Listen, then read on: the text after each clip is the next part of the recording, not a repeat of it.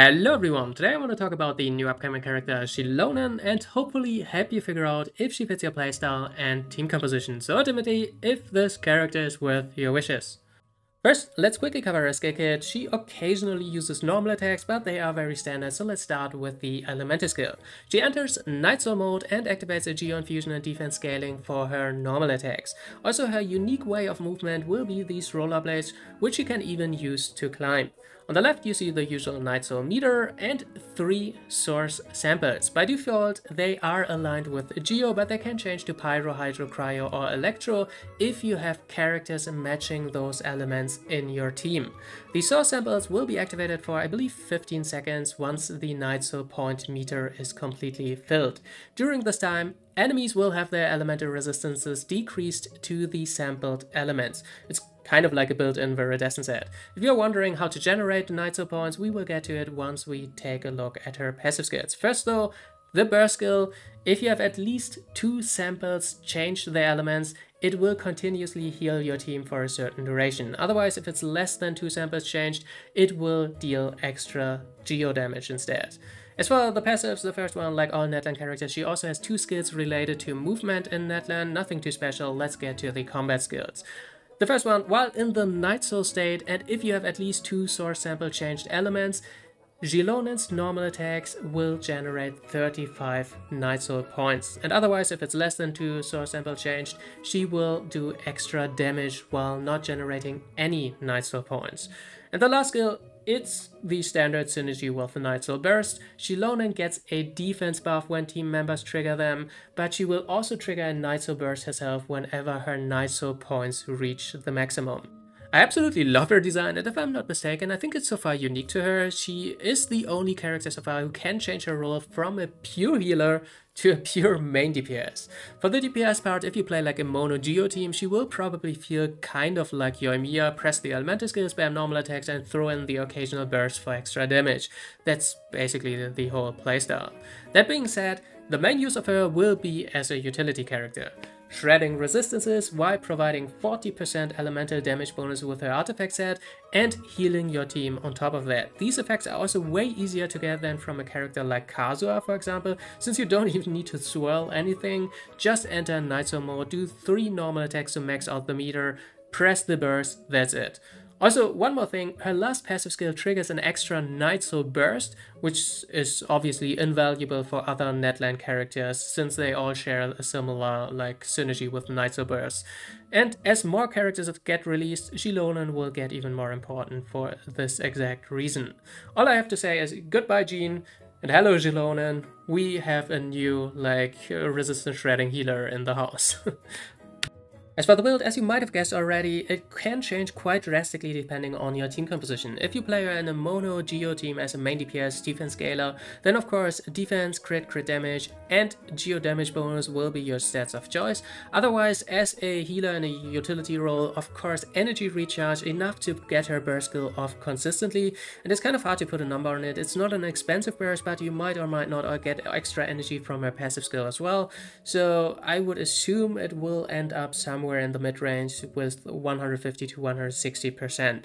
And then for the rest, just put everything into defense to scale her healing on the burst skill. Then for the weapon, if you play her as a DPS, of course the Cinnabar Spindle can be quite nice, otherwise the new craftable weapon can be quite nice all around. And if you lack a lot of energy recharge as a utility character, then of course the Favonius sword can help out with that. But especially as a utility character, her personal weapon is super high value, one of the best weapons in the game already, I would assume, because it's another elegy for the end situations. It's one of those weapons that are super rare that increase the damage of the rest of your team with extra elemental damage bonus. So again, if you go for Xilonen, you might consider going for a weapon as well. And then for the artifacts, of course, the new set, the Heroes of Cinder City for the extra elemental skill damage, elemental bonus damage for your team.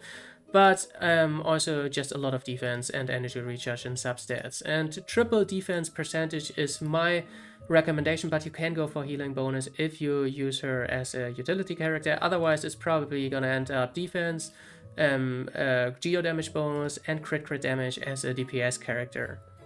And now for team compositions, I kind of alluded to this before. I think Xilonen and Kazuha share a lot of overlap in their skill kits. They both can shred resistances and buff elemental damage for Hydro, Pyro, Electro or Cryo characters. But I don't think it's so much a case of power creep, I think it's more so more choices because they aren't in the same slot. Xilonen is obviously healer and Kazuha is more so a sub DPS, so you can kind of choose where you want this utility to come from.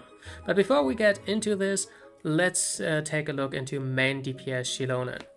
If Xilonen has less than 2 of her source sample changed element, then of course she is a defense scaling main DPS, competing for the same slot as Ito, for example, in a Goro team.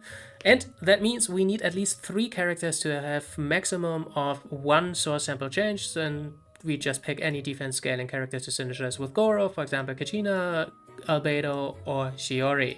And then same problem as with like Ito, we don't have healing, nor do we have a shield to activate Geo Resonance. We also get extra resistance shred from a character like Zhongli, and he also provides the shield, so we can just pick him.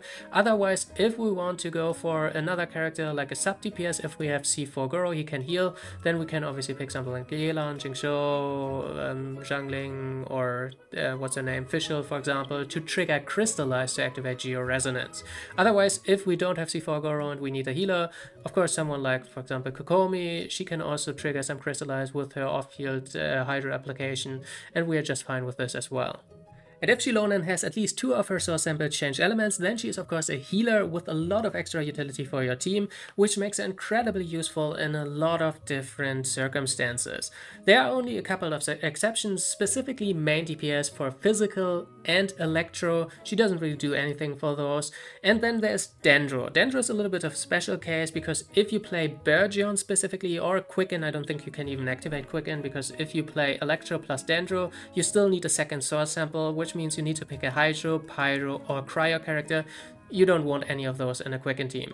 If you play Burgeon, then of course it's Dendro damage, it's not Pyro damage, so it really is kind of bad. She doesn't really do anything, as Xilonen doesn't really do anything here, but we can go for Hyper Bloom, which is technically electro damage, so the resistance shred of her does work, and of course she also provides extra electro damage and Hydro damage to these 2 characters. And on top of that, we can also drop someone like Raiden and pick someone like Yae Miko, and we can even pick someone like Nahida as an on-field character to trigger even more Bloom, because Xilonen doesn't even have off-field Geo application, so she doesn't even mess up any elemental reactions, which is really nice. And now for the more obvious teams. First of all, I already mentioned a bunch, but Mualani has extra synergy with Xilonen for the Night's Burst, but aside from that, we only need 2 source samples, and we can go with like Vaporize, Freeze, Melt, these over-vape teams or whatever, and that's basically it. And the question is what we do with the last slot. First of all, we can just pick any utility character. Of course, Mualani does a lot of normal attack damage, so we get extra normal attack damage from Yunjin and Geo Resonance, otherwise someone like Sucrose for the extra elemental mastery, and of course extra resistance shred even on top of that. Even though it's diminishing returns, if we shred into the negatives, it's still a little bit of extra value. We can even pick a character like Nahida because we get extra elemental mastery again, and in this specific team we trigger burning and then vape off the burning, because of course Mualani has such low Hydro application that she won't override it instead. And then you can obviously just double up on one of these source samples and go with, like, for example, Hydro Resonance here for the extra HP for these 2 characters, or even Pyro Resonance for the extra attack for these 2 characters, or even higher Pyro application. Or to just show some other teams, we can even just let me show a Melt team here, for example. Again, same thing kind of. Or we go for a Freeze team. Again, we can go for something like Hydro Resonance. Or the last thing is we can obviously also go just for triple source samples and play something like the national team or overvape team, whatever you want to call it. And we can probably sample teams here for like 10 minutes straight, but just to give you some ideas, again, 2 source samples is the little minimum you want to go for, and then just any like utility character or just double up in the last slot. Alright, we made it to the end. I hope this was somewhat helpful to figure out if this character appeals to you. I will get her and try her out, so stay tuned for that. Until then, have fun and bye bye.